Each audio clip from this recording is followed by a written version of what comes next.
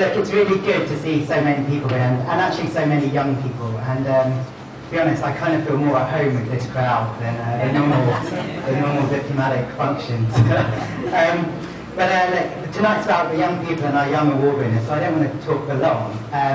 But let me just say a few things, and it's going to be a bit boring, so just bear with me. But so we in DFID Tanzania, we've been sort of thinking about our 5 years, what we're going to do in Tanzania for the next 5 years.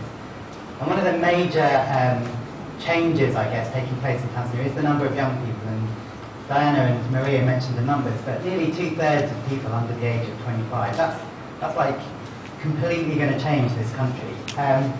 So, you know, obviously there's a huge potential. Like when you've all got jobs, you're contributing to the economy. That phrase, the demographic dividend, you know, that potential is huge to Tanzania. And you know, that could really propel this country into middle-income status and sort of real power in the region. But it doesn't happen automatically. You know, it's hard work, and the World Bank estimated that Tanzania needs to create 800,000 jobs a year to absorb all these young people coming into the workforce. And I was trying to think, how many do we create in the UK? And I looked up the numbers, and in the last 5 years, we've created 200,000 jobs.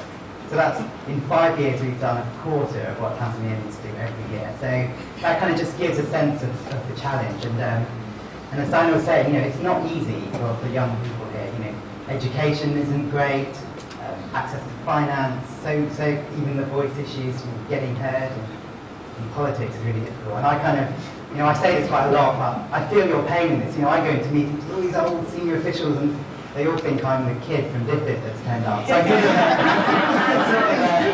sort of understand how difficult it is for young people. But, you know, as Diana was saying, you know, to see, I've blogged about young people actually, and one of the things I blog about is whenever I feel pessimistic about Tanzania or about Africa, you just have to talk to young people, because the energy and the creativity and the sort of the passion just really inspires them.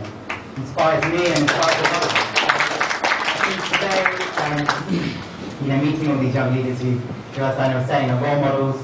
You know, we look to you in a way to not only to be role models, but also to create jobs and opportunities for others. So, you know, that's a big challenge on your shoulders. But you've already risen to the challenges. So I'm sure you'll keep doing that. So let me just say a bit about DFID. We kind of suddenly woken up to the fact that there are lots of young people in the world that we need to think about how we work with you, support you, and we're trying to do that in DFID Tanzania. So we've created an internship scheme, which I hope is just the beginning. We've got 3 starting soon, I hope, but I hope that's just the beginning of what will be a long traineeship program. We've got a youth panel, a youth advisory panel. I see some of them are here, and hopefully will keep us on our toes and make sure that everything we're doing in Tanzania is relevant and helps young people. We're creating a job program in Dar es Salaam to try and create jobs for young people. And also we continue to support innovation through something called the Human Development Innovation Fund, which Ilonga was a recipient of funding from that. So, you know, we're doing lots of things, we can do more, we want to do more, and that's why we're sort of bringing young people right into DFID to help us think about what we're doing.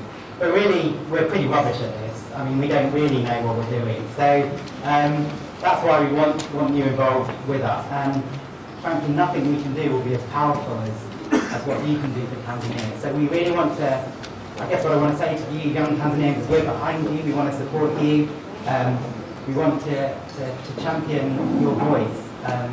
We had some of our young people went on a review of one of our programs to look at rural roads, and they came up with lots of really good things that we hadn't detected before. And so now we're going to sit them down with the government, and they can talk to the government about that roads program. So, you know, wherever we can, we'll try and use our